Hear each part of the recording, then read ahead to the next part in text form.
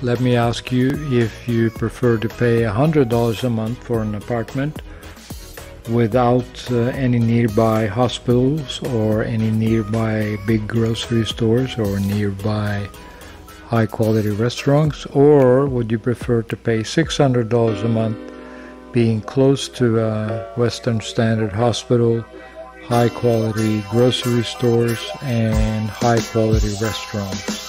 Let me know in the comment section below.